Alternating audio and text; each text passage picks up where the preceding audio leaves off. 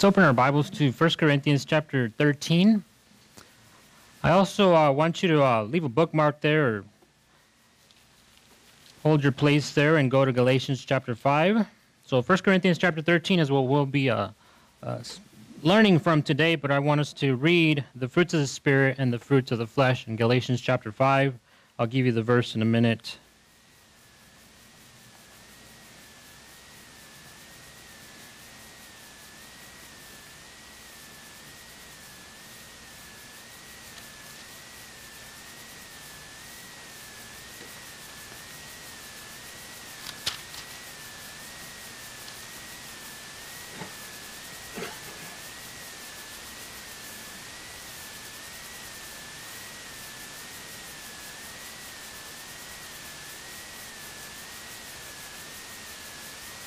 So we're going to pick up here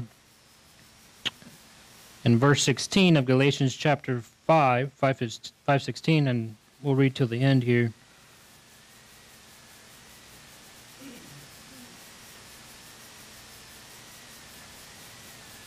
So let's read. Galatians 5:16 says, I say then, walk in the Spirit, and you shall not fulfill the lust of the flesh. For the flesh lusts against the Spirit, and the Spirit against the flesh. And these are contrary to one another, so that you do not do the things that you wish. But if you are led by the Spirit, you are not under the law.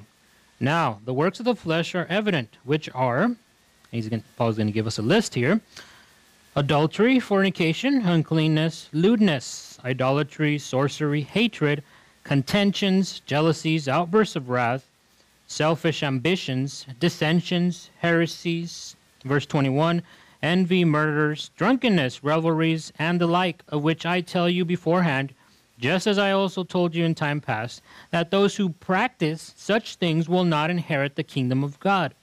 But the fruit of the Spirit, notice the drop-down list here now, and he starts off with love.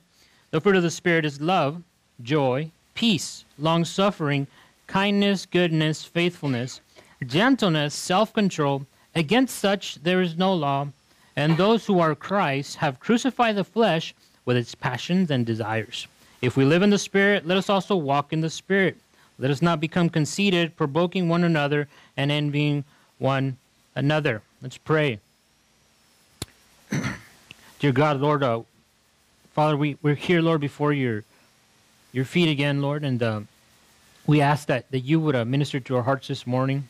We ask that you would plant the seed in our hearts, Lord, that it would take root, Lord, that you will remove any callousness, any bitterness, any hardness, Lord, that will not allow the word to take root in our hearts, Lord. We pray that you also encourage us, Lord, exhort us, protect us, Lord, take care of the children next door and the youth as well. We praise you and we honor you in Jesus' name. Amen. So Galatians chapter 5 is one of my favorite chapters because I like when Paul just gets to the point, when he gives us lists, when he makes these contrasts. He gave us a list of the fruits of the flesh there that we read already, right?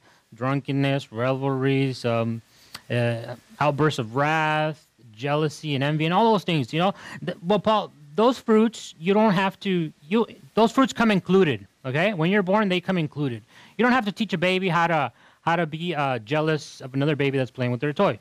It just happens, you know. My daughter the other day, I think it was yesterday actually, the baby, the 1-year-old, she was sitting in my wife's lap. She's facing my wife. And then my oldest, my 12-year-old, puts her arm around my wife's neck. And she starts hugging her. Well, the baby starts pulling her arms. It's like, that's her territory, right? It's like, we didn't teach her that. She comes with that already. That's the flesh, right? And we all have that, right? We have, sin. We were born with sin, right? So, but when you became born again, when you were born from above, as John chapter 3 says, where Jesus says, you got to be born again. When we became born again, we became alive in the Spirit, okay? As opposed to before, but we might have been walking and talking, but we were more like the walking dead because we weren't quickened in the Spirit. We weren't regenerated. We weren't saved yet. So now that we are in the Spirit, we are to walk in the fruits. We are to walk in the Spirit. If we walk in the Spirit, if we pray, if we go to church, if we fellowship, and so on, Acts 2:42, if we do that, walk in the Spirit, we're not going to fulfill the lusts of the flesh, okay? We're not going to do the things that we're already inclined and prone to do. And that's what Paul tells us in Galatians chapter 5. But I also believe that, when you get saved, there's still things, the Lord is working out in us. The more mature you are in the faith, the more years you have been walking with the Lord, the more loving you will be, the more like Christ you will be. I think that's something we can all agree upon, right? The more mature a believer is, you're going to see more love. There's something different about that guy, as opposed to maybe somebody that got saved yesterday. So there's more love for God. There's more love for people. You see that. And Paul now, he's not moving away necessarily from the gifts of the Spirit, because we've been talking about the gifts, the diversities of gifts. So we're all part of the same body. Maybe you're a nose, maybe you're an eye, and a foot over here, a hand over there, right? We're all part of the same body. We all have different gifts that we didn't choose. God chose to give us. It's up to him. It's his will. But those are the gifts. What about love? Is there a fuel behind these gifts?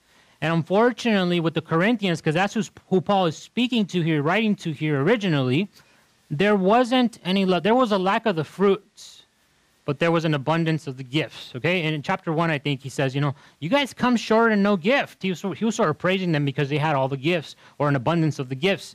But then in the next chapter, I believe he says, but you guys are babies. You guys are still drinking milk when you should be eating meat already. You should be, putting legs on doctrine and walking out, working out your salvation with trembling and fear. So Paul rebuked them for that, and he praised them because they did have gifts. And that's one of the things we're going to look at here. It's interesting that Paul, chapter 12 is about the gifts mainly. In chapter 14, he continues with gifts, specifically tongues and prophecy.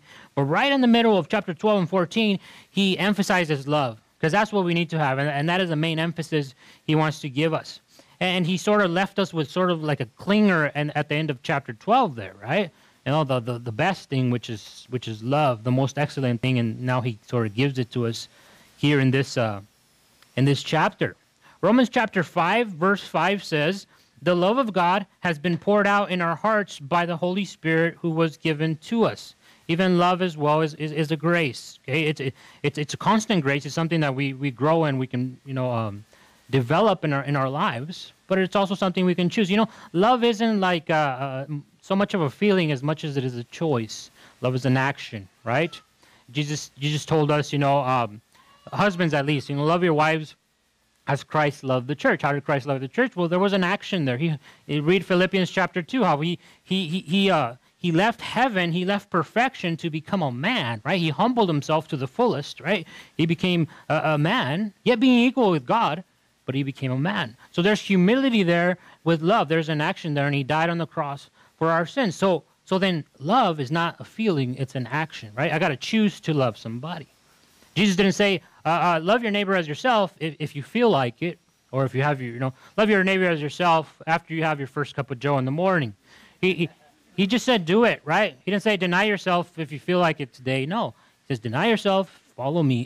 Feelings are not, even in the equation. They shouldn't even be any factors. He even said, by this they shall know you are my disciples, if you have love for one another. Not how talented you are, not the gifts that you have. So there's a difference between the biblical love, which is agape love, the love we see in throughout the scriptures, and maybe romantic love. Because sometimes when we think of love, we think of Valentine's Day, which is coming up, guys, ladies. We think of hearts, we think of pink and red and all that, and that's fine. We get our the Greek word for our English word erotic from the Greek word eros. And that is also love as well, but that's more of a confined love to a husband and a wife. Okay, the eros love. And then we have phileo love, which means the brotherly love. That's what the city of Philadelphia is named after, right? There's that camaraderie type of a love between two people of the same sex. Friendship type of a love. BFF type of a love. And then we have storge, which is basically like a family love, right? I love the way I love my son, the way my wife loves her daughter, and so on.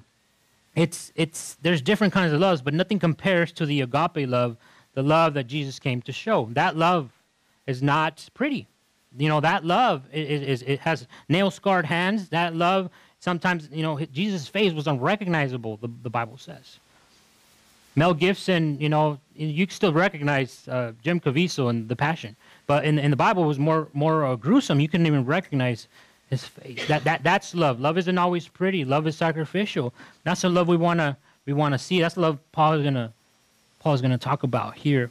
I broke down this message into 3 parts. But first, we're going to focus on the first 3 verses here, which I titled "Love Has No Equal." And this is where Paul is sort of going to contrast certain gifts with no love. Okay, the main ingredient is love, but he's going to take out the love and see what happens. It says here in verse 1, Paul says in 1 Corinthians 13 now, "Though I speak with the tongues of men and of angels, but have not love, I have become sounding brass or a clanging cymbal." Sounding brass or a clanging cymbal. Though I speak with the tongues of men or of angels. Now, what is that? Tongues of men or angels? I think he's referring to earthly languages and to heavenly languages. I think he starts off by talking about the gift of tongues here. He could be referring to the public gift where someone speaks in tongues and then somebody else interprets it in a different dialect, that is. Or he can be referring to the private prayer language, which some of you who have that gift know what I'm talking about. That prayer language that you don't understand what it is, but you're praying to God in your own private time. Just to give you the other side here, some cessationists, those that teach that the gifts have ceased, they say that right here where it says tongues of angels or tongues of men and of angels, the angel part is Paul making an exaggeration of the text, saying, well, tongues of men and tongues of angels. I don't think that fits with the context. I think there are actually, that angelic language. And then it says, "But have not love, I have become sounding brass or a clanging cymbal." And what that means really is basically instruments, or you're making noise. You're not really making music. What he's trying to say is, look, you can be the most eloquent speaker or have the most public speaking gifts, but without love, it's just like a bunch of noise. It's like not being able to sing, but you're in front of Simon Cowell and who, what's the name? American Idol, right? And you can't sing, right? It's not something beautiful to anybody's ears. You might think it's cool. You might think you can sing, but without love, he says, it's just a bunch of noise. Some translations say it's like a noisy gong or a reverberating sound or cymbal. And that's what Paul is trying to say here right off the bat. And now he compares a couple other gifts here. He says prophecy. He talks about knowledge, and I think he's talking about the gift of faith here as well. He says, let's read that verse. "And though I have the gift of prophecy and understand all mysteries and all knowledge, though I have all faith so that I could remove mountains but have not love, I am nothing," he says. Even if you have the gift of prophecy, knowledge, and an abundance of faith, without love, it's nothing. It's like Elijah. Let's start with the prophet, right? Elijah the prophet, he did a lot of great things. He said a lot of great things, right? But Elijah, without love, he's a nobody, is what Paul is saying. Who was wise in the Bible, right? Solomon. Imagine having Solomon's knowledge and wisdom. Without love, Solomon is a nobody, is what Paul is saying here. And faith. Who had big faith in the Bible? Well, a lot of people did. But let's look at David and Goliath. David had giant faith to defeat Goliath. He had faith that God was going to give him the victory. That is giant faith. But even David, without love, is really a zero. He's not a hero, he's a zero. And that's what Paul is trying to say here. Doesn't matter who you are, what you've done, what you can say, or what you know, knowledge there. Without love, it is useless. It is nothing. It is nil. It is cinch. He says in verse 3, "And though I bestow all my goods to feed the poor, and though I give my body to be burned, but have not love, it profits me nothing." It profits me nothing, he says. Now, I think right here he's referring to maybe the gift of giving to an extreme. Again, I think this is an extreme here. Somebody that has exercised their gifts of giving and just sold all their possessions and given it to the poor. And then it seems like the second gift here is someone who is a martyr or has been given that grace to give up their life for the Lord Jesus, maybe a missionary. I don't know, but what Paul is trying to say is, even if, let's say you won the biggest lotto, 1.5 billion. Let's say you were that person that won that amount of money, and you cashed it and you gave it to the poor. If there was no love behind that, it is profitless. You're not going to get any reward in heaven for that. If, let's say, you packed your bags, you got on a plane, and you flew to Iraq or Syria, and you went to ISIS-infested town, and you started to preach the gospel, and you were martyred or burned alive for your faith, but you did it without love, it didn't. You don't get a reward for that, is what Paul is saying. Your reward is actually going to burn up the same way you burned up here. And that is something to take note of here, because Paul is trying to make, I think there's a little bit of exaggeration here, but even so, even though he elevates the gifts, when they're compared to love, they come short. And that is our first point. When we exercise the gift of the Spirit, without the fruit of the Spirit, we will always come short. And what we do then is we're sort of forfeiting the person of God, because the Bible says God is love. We forfeit the person of God. God is love, and the fruit of the Spirit is love.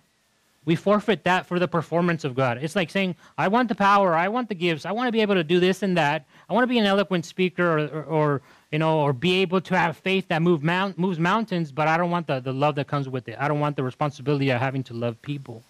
I can be pretty transparent sometimes from the pulpit. When I started teaching here, which wasn't that long ago, as a senior pastor, that is, it was in 2013, June 2013.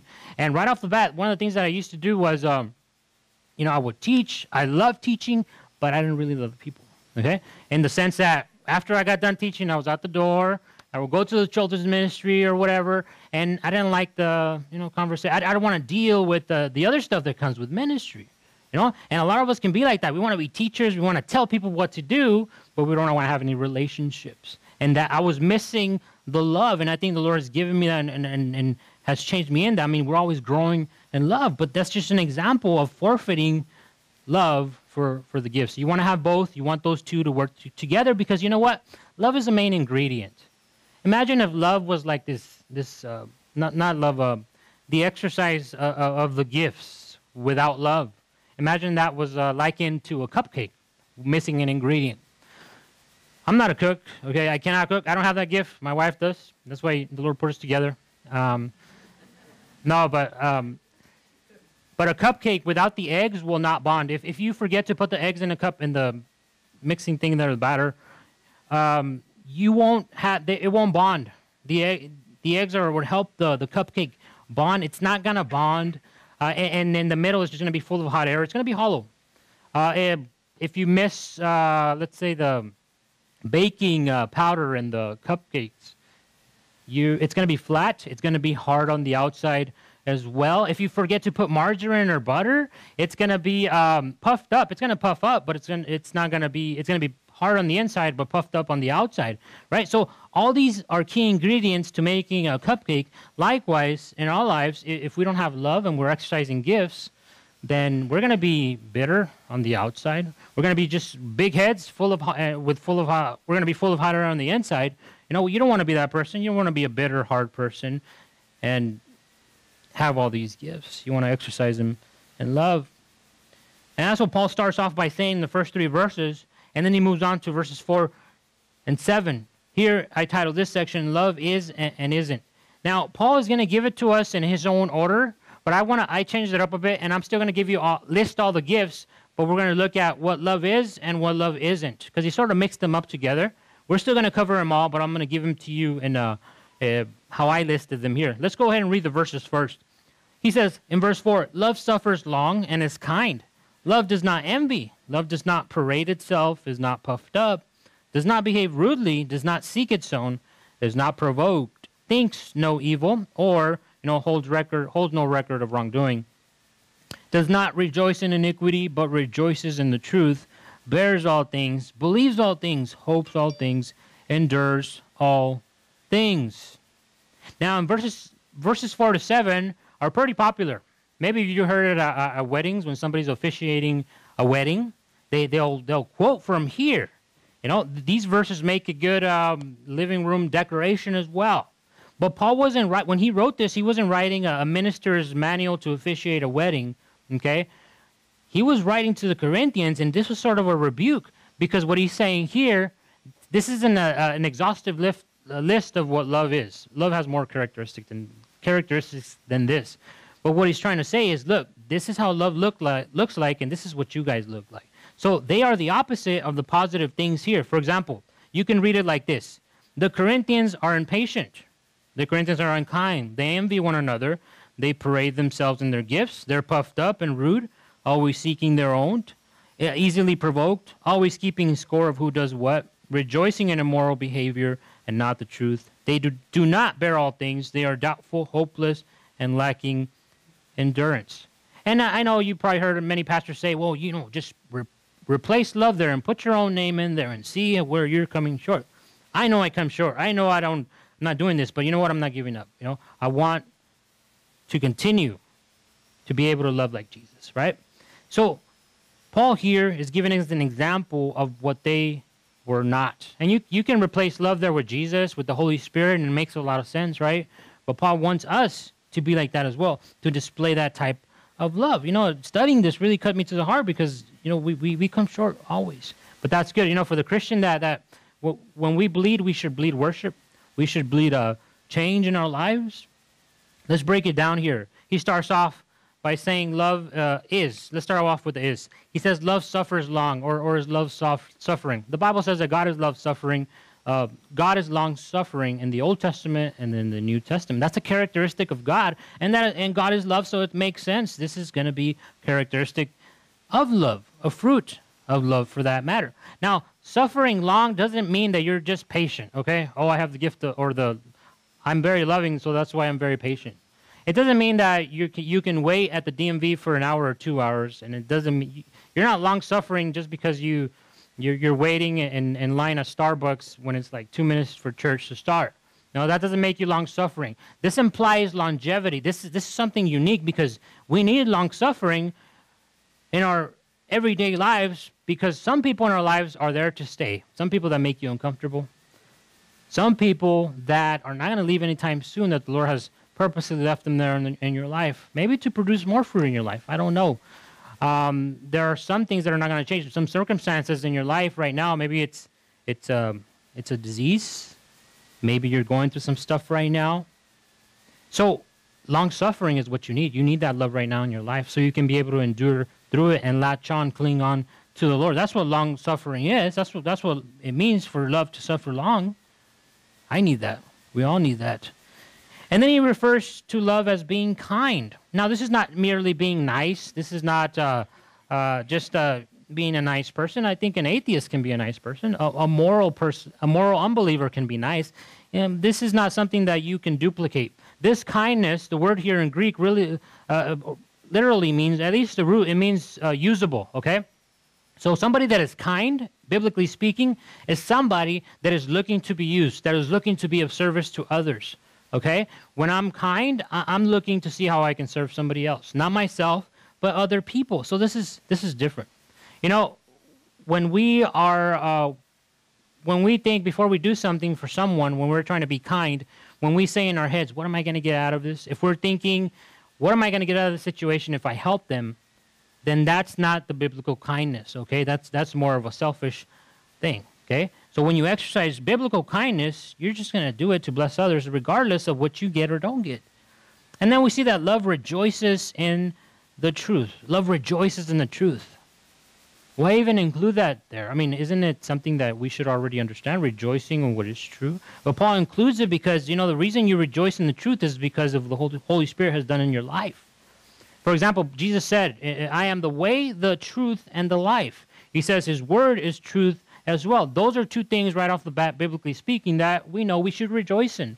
Paul also says, meditate on these things that are praiseworthy, things that are true, right? Fill your mind up with these things. And, that's something we can take to heart. Because a lot of people meditate on things that are not true.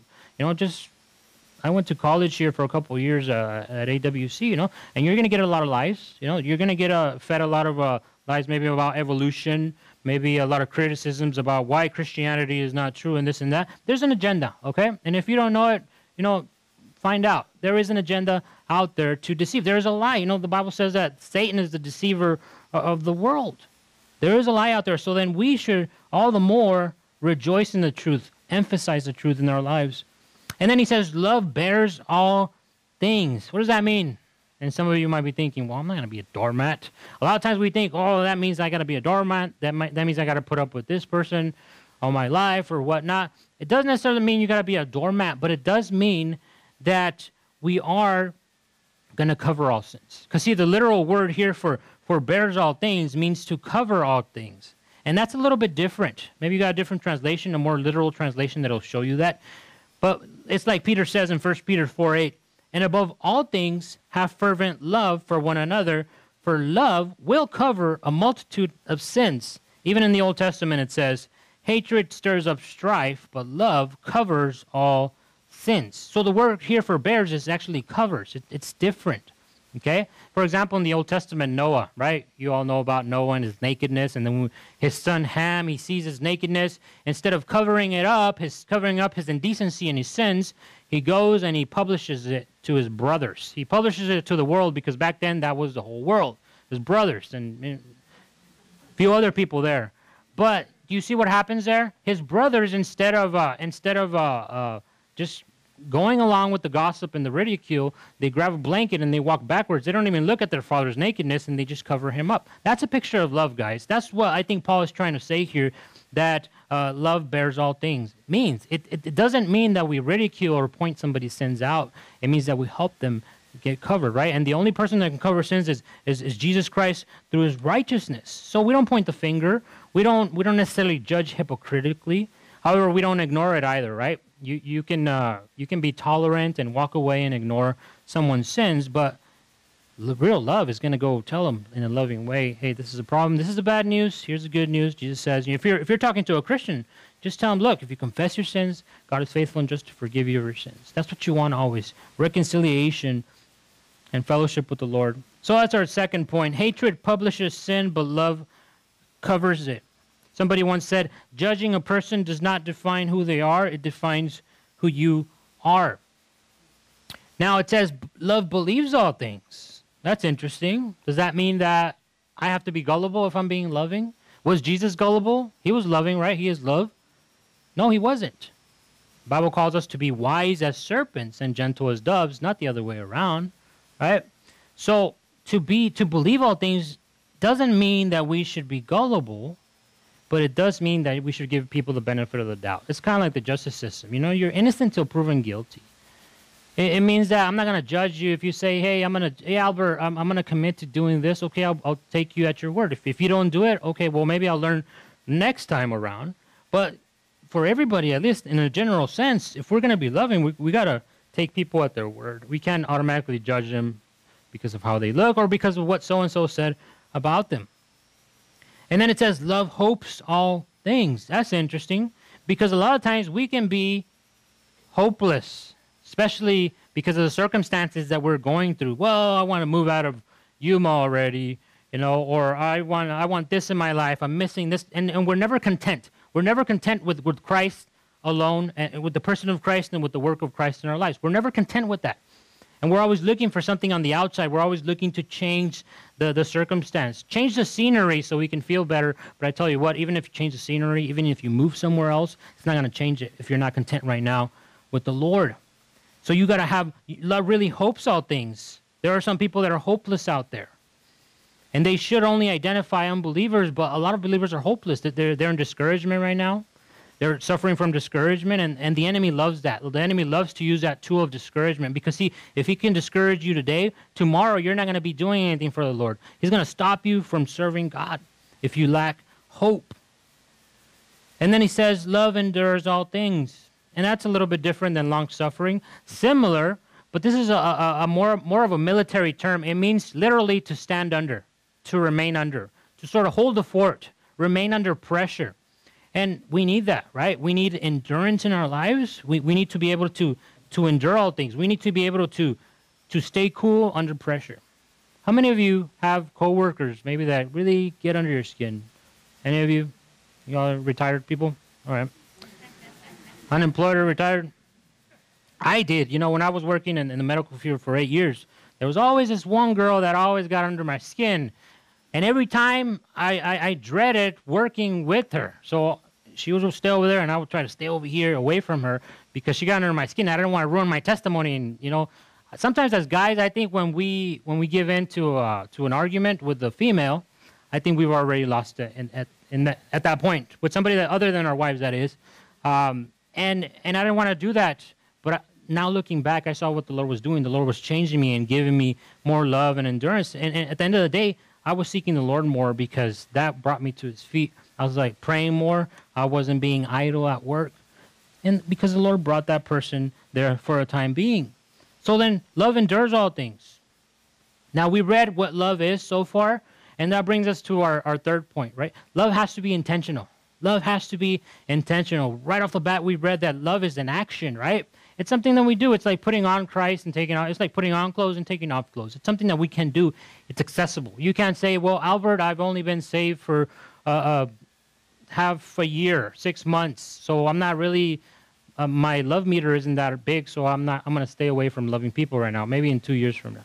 That's not what it means, because love, again, is a choice, right? Again, it goes back to not being a feeling, but a choice. Love must be intentional. And I love that word because that word means on purpose. It means deliberate. If I'm being intentional about something, I'm going to pre-plan. It's going to be something premeditated. For example, think of killing somebody and then murdering somebody. There's a difference there, okay? You can kill somebody accidentally, unintentionally. But when you murder somebody, it's always intentional. You pre-planned it. It was premeditated, right? So let's put that in the positive sense. Let's love people intentionally, premeditatively, right? Let's plan to love others. And you know what? When you do that, when you plan ahead to love other people, it'll work out. Even God had a plan at the beginning. God already knew you were going to sin and I was going to sin. He already had a plan. He was intentional. The first prophecy in the Bible is found in Genesis 3:15. And this is what God says. He says, I will put enmity between you and the woman, and between your seed and her seed. He shall bruise your head, and you shall bruise his heel. God already had a plan laid out, and he was going to send his son. Notice the woman and the seed here. Women don't have seed, it's men. But because he was referring, fast forward to the Virgin Mary, and Christ was going to be born through her. So we see God already had a plan to love others, a sacrificial plan. Somebody once said, love is the active pursuit of the best for another person. Active pursuit. I like that word. Being intentional. I like that word as well. Why don't we start off in the home? Here's some homework for you guys. Start in the home. Start with your wife and kids. If you're not married, well, start with those closest to you. If you have a wife, be intentional about loving her tomorrow morning. Maybe it's a cup of coffee. Maybe it's something simple like a little note on the fridge that says, I love you, and before you head out to work or whatever. And wives, do the same as well. What is your husband like? Well, I don't know, Albert. We'll find out. Find out and do it, right? Be intentional, because that is pre-planning for the next day. And that is what God has called us to do, to love your neighbor as ourselves, and do it with your kids. And then after that, do that with a random stranger. Do acts of kindness outside of the home. Because if you start outside, and if you're not already doing it in the home, you're doing it the opposite way. You got to love your wife as Christ loved the church. That is our first ministry aside from the Lord himself. Then we see what love isn't, and he's going to give us another list. Some might have a lot of things to say, but some might don't. First, he says, love does not envy. Love does not envy. Okay, you might be saying, duh. I know love doesn't envy. That's like the opposite. It's like jealousy. But you know the difference between envy and covetousness? When I covet somebody, if I covet that camera over there, that means I want it. I would like that for me. But if I envy that camera over there, I can't really envy it, right? I'm envying the owner of the camera. I'm envying Bob. It's not that I want the camera, it's that I don't want Bob to have the camera. That's the difference, right? It's like that, what I was saying at the beginning. You put a baby that is playing in a playpen, and there's two toys. It's already playing with, they're identical toys. It's already playing with one. The baby's forgotten about the other toy. You put another baby in there that grabs the other toy. What's the baby going to do that was already there first? Drop his toy, take that, snatch that toy away, and keep it. That's envy right there. You don't got to teach babies that. So the Bible says, don't envy. Love is not envious. Love is not hate. Love is not selfish. And notice what he says, love does not parade itself. And he's saying this also because the Corinthians were parading themselves. They were, puffed up because of the gifts that they were exercising without love. They were probably speaking in tongues without interpretations and all that. They were making it a show, a pep rally. And Paul says, that's not love, guys. What I'm seeing here, what I'm hearing, because it was a letter that was written to him, what I'm hearing that is happening here, that is not love. It's a parade. That's showboating. And you might, I know some people are introverted and extroverted. Some people that are more reserved, and there are others that like to be the center of attention. Now, I'm not saying don't be extroverted, but what I am saying is don't try to make it all about you. Okay? Don't try to take the attention to yourself. Because see, love does not parade itself. It's not being about a showboat. It's about being humble. And then he says, love is not puffed up. And that means arrogant. That means proud. That's like the cupcake without the margarine that puffed up, but it was dry inside. You see, the Corinthians, they had some knowledge, and they thought, well, look, we got some knowledge. We know stuff. Oh, these people over here, they don't know stuff. And that's why Paul says, and what is it? 1 Corinthians chapter 8, verse 1, knowledge puffs up, but love edifies. You see that? They had big heads, but they had small hearts. They didn't have the love. They had knowledge maybe, but they weren't exercising the love. Again, I've said it before many times, but it's not about a big head. It's about a big heart. It's not about information. It's about transformation, right? So that's what Paul is trying to say here, because literally the word puff up means swell up. These Christians were swollen. And the next thing it says, love does not behave rudely. And that's something that we can break down, right? Because some guys, we can joke around so much with each other, we can offend each other at times, right? And I understand camaraderie, I understand filial love and all that. But if you're laughing at somebody instead of with somebody, there's a problem right there. That's unloving, right? So especially guys, we got to be careful with that. I mean, guys, we can joke around about our weight, but when it comes to ladies, well, that's, it gets sensitive there, right? There's certain things that we don't do already that we already know. By the way, I don't get offended if you think I've gained weight. But you get what I'm saying. Love is going to be respectful. There's certain lines that we don't cross. You got to be respectful, not rude, or make fun of people. The next thing is love does not seek its own. And that's an interesting one because, when we seek our own, we're being selfish. We reserve ourselves. We, segregate ourselves. We go off to the side and we say, well, this is my ministry over here. You don't touch it. This is mine. You stay away, right? And that's not love right there. That's actually, selfishness. Love doesn't seek its own. It's not about me. It's about you. It's about edifying you, right? It's about growing, out and seeing what God can do here. Not about us. It's not my ministry. It's His ministry. And then it says, love is not provoked. Another translation says, love is not easily provoked. And you remember when Paul says in Galatians chapter 5, that one of the fruits of the flesh is outbursts of wrath. I can relate to having some of those at times when maybe you guys that have kids driving to church and you're driving your minivan or whatever you drive. The smaller the car, the more stress. If you got a bunch of kids, right? You have those yelling moments. I'm not saying it's okay, but what I am saying is love is not easily provoked. You shouldn't be a hothead, guys. If you got a temper, you need to repent of that. You need to give that to the Lord. You can't be easily angered. Okay, there's something going on there that you need to give to God. See, because we can't control the way people act, but we can control the way we react. Okay? Don't let your reactions be under the power of another person's actions. Don't let other people get under your skin. The next one says, love thinks no evil, or love holds no record of wrongs. And, I've met people that actually have a list of, they keep record of what other people do to them. It happens a lot with married couples where, it's sort of like a get out of jail free card. They keep a list of, you did this, but you don't know I know. So when you give me a red card, I'm going to pull out the list where I'm keeping record of the things you've done wrong. That's not good because you know what? It's not loving if you're bringing up something from the past. It's not forgiveness if you bring the past to the present. Okay? Because see, to forgive somebody is to let go of that. It doesn't mean you forgot. It's still going to be there. A lot of things that maybe your husband or your wife has done to you, it's going to stay there. It's going to remain. It's going to hurt if you think back and ponder about it. Okay? But the Bible says if you forgive, if you really let go of it, don't bring it back up. Don't allow that to get in the way of the relationship now. Don't hold wrongs against others. Love doesn't do that. And the last one here, love does not rejoice in iniquity. You remember the Corinthians were taking each other to court, and back then it wasn't televised. Obviously, there was no Judge Judy or Judge Joe Brown, but it was in public. So the church would go out into the middle of the town square, and they would have these. They would have court, and unbelievers would see what was going on. You would have maybe a deacon over here arguing with an elder over here, and that person did this, and so on. One would win the trial, but he would lose his testimony. Okay. When we do that, we lose our testimony. We should not rejoice in iniquity, immorality, or the downfall of a brother or sister. That is not good. That is not love. We should learn from these things. Now, verses 8 to 13, I titled Love Never Ending. That is, love continues, guys. I'm almost finished here. Love continues. Love is going to be there in heaven as well. We're still going to need love in heaven.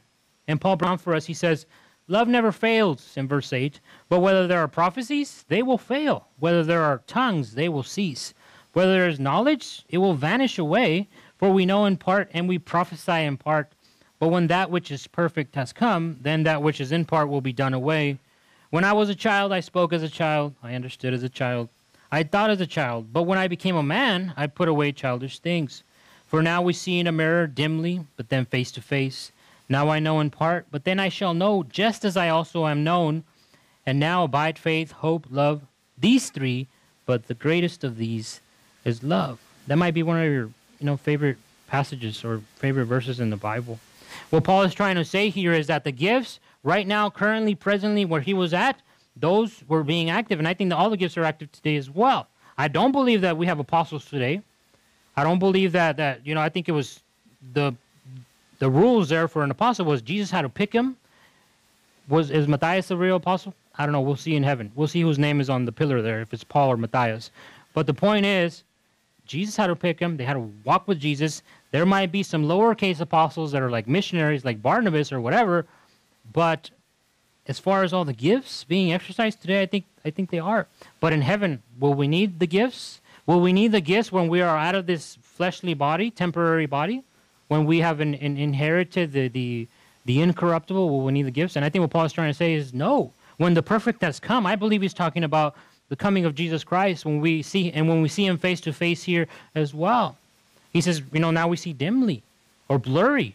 Back then when Paul wrote this, there weren't any mirrors. The mirror was not invented.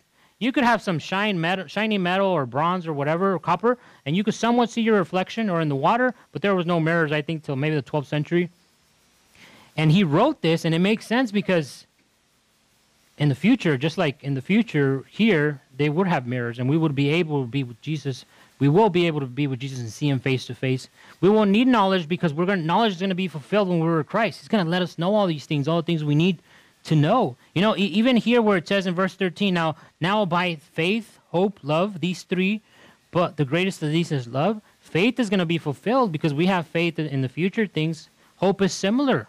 Hope is going to be fulfilled. The blessed hope, being with Christ, it will be fulfilled. But love is always going to remain. And you know why love remains? Because God has remained throughout the ages. Before us, before anything, there was God. God was already there. God is love. So you can expect God to continue to be and who he is there and us being with him. Love is going to continue to be there. And you might ask yourself, well, how do I get more of this love, Albert? I want more love in my life. What do? I know I can't sort of push it out. It's not something I can